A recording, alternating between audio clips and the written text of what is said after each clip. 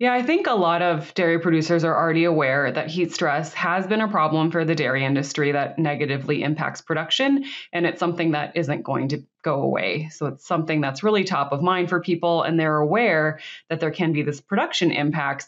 But as an animal welfare specialist, I also try to get people to think about the cattle's experience because dairy cattle are sentient, and it's something that many people, including our potential dairy consumers, care about, even if they're not aware of the specific issue of heat stress.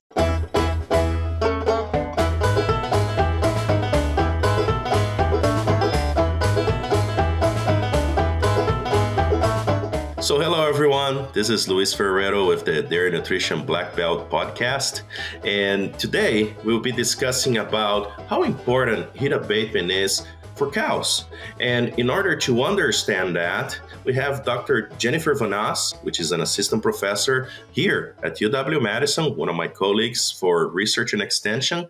And Jennifer will be teaching us everything about how can we do a proper job with heat abatement. So Jennifer, thank you so much for joining us today.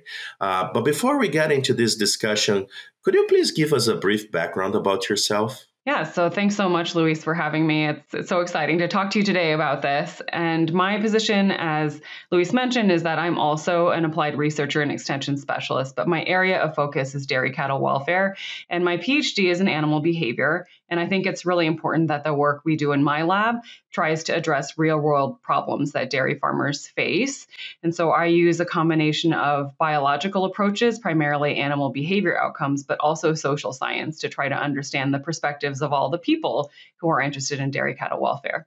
So my goal in my lab is to use this applied research to try to help the dairy industry be the best and continue to improve as we learn more from scientific research. So Jennifer, guide us a little bit through why it's so important to have a good system to mitigate heat stress. Yeah, I think a lot of dairy producers are already aware that heat stress has been a problem for the dairy industry that negatively impacts production, and it's something that isn't going to go away. So it's something that's really top of mind for people, and they're aware that there can be this production impacts.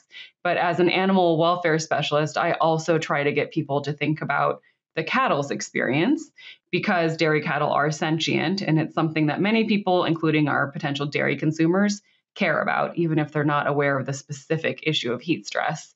And so what's interesting is I think in the industry, sometimes we throw around the term heat stress, and it can mean a lot of different things. And sometimes people equate it to thermoneutrality.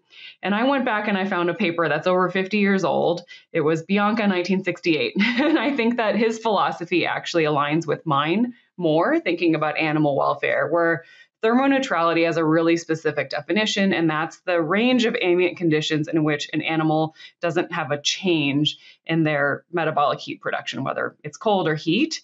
And so if you look at Bianca's diagram, which I really like, he talks about how if we think about thermal comfort, which I think is more equivalent to thinking about animal welfare. So what is the animal subjectively experiencing? That's actually a narrower range. And the way he defined it is, at least in terms of hot conditions, is once the animal's natural adaptations start to activate, so there's physiological adaptations and behavioral adaptations, we can list those in a minute, that's the sign that the animal is now trying to cope with conditions that are uncomfortable. And that's where it relates to animal welfare. And that can happen even in what we would consider thermoneutral conditions. So from my perspective, we need to be thinking about thermal discomfort sooner than when we see these production deficits. And so I think heat stress is something people are already really aware of, but I like to ask people to shift their perspective and think about, well, what is the animal feeling, even if she isn't losing production yet? Absolutely. And I think this is a great point because a couple of years ago, I attended a conference and basically an extension conference. And basically people were discussing about how we focus a lot on THI numbers and that are we really doing a good job with that? Because the cows nowadays, they produce way more milk than before, right? So it's a completely different metabolism. So I even believe that there is probably a lower threshold that we have to think about, which basically tells you that, hey, we actually have to pay very close attention to that, because if you're talking about high producing cows, there are a lot of potential issues that we can induce to those cows. But you mentioned how important that is, how we should be careful about the concept itself.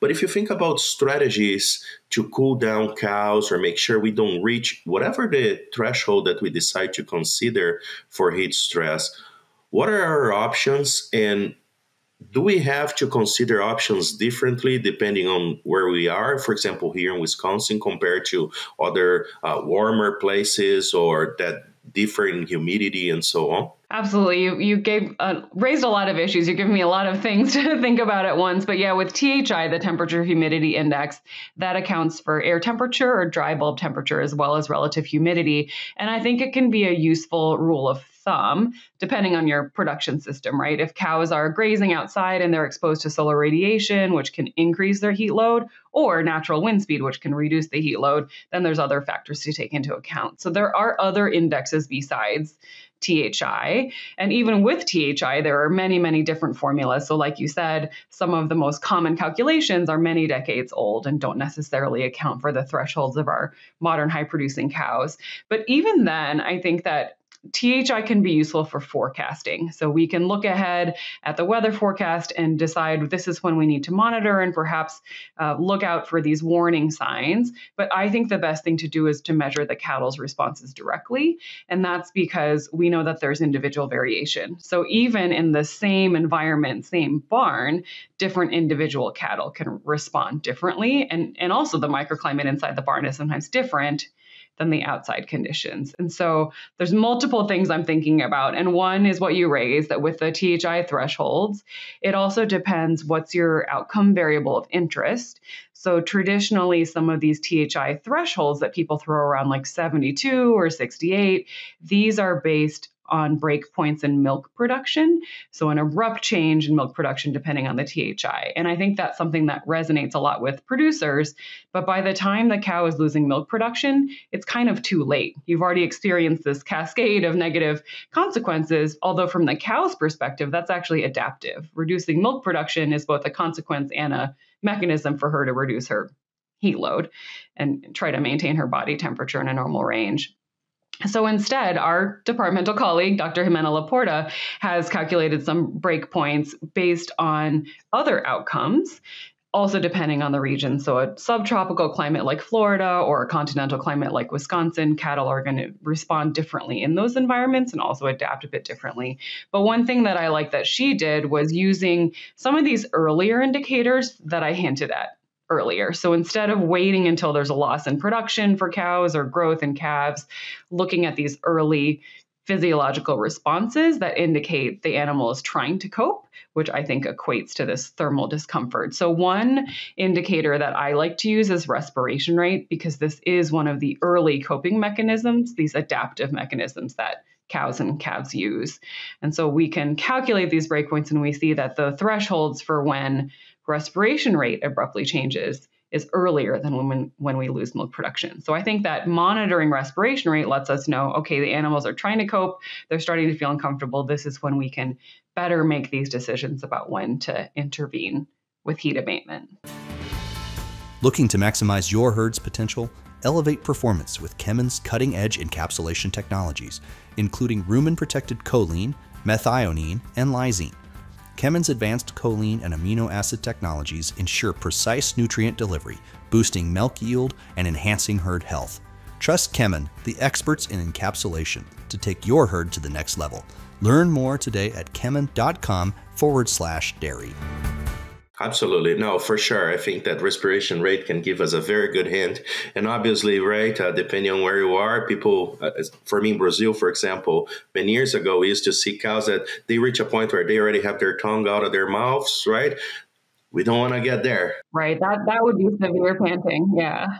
No, that's for sure. So after paying attention to those conditions and understanding that it's about time to start with all the abatement, what are our options? What is out there, and how do you make an informed decision about how to ensure cows receive the best of the best equipment that is available out there? Yeah, so when we're thinking about relieving heat stress or thermal discomfort, it's this balancing act between the heat that the animal's body is producing and then the heat that they're gaining from the environment, that then they try to dissipate that heat. And so the first line of defense would be shade to prevent heat gain from solar radiation. So depending on your region or your production system, for many producers, that's a given. Their animals are under the cover of a barn. But in grazing systems or dry lots, sometimes the animals don't have any or as much shade. So I would say shade is stage one to prevent that heat gain. And then we can think about mechanisms that help the animal reduce the amount of heat that they're producing and then reduce the amount of heat that they're gaining from the environment. And again, that will depend on the region and what kind of resources farmers have available to them. So here in Wisconsin, in a continental climate, I'm a big fan, no pun intended, actually. I'm a big fan of starting with fans, whereas in some other regions, I think soakers might be more appropriate or can be supplemented with those fans. So I think I'd like to tell you a bit about some of the studies we did here in Wisconsin with fans for adult cows. Yeah, that would be great. So Jennifer, thank you so much for bringing all this information today. I'm sure people at home have a lot to think about. And for you at home, thanks for joining. And keep in mind that we will continue this discussion for another episode with Jennifer, so we can continue to explore all those different effects associated with heat stress and dairy cows. Okay, so thanks again for joining us, and I hope to see you soon. Hey everyone, we are always searching for the latest and greatest research to share weekly. If you have a dairy nutrition related research trial and would like to come on the show and share it with us, feel free to email the details of your research to hello@wisenetics.com. Thank you and hope to see you soon.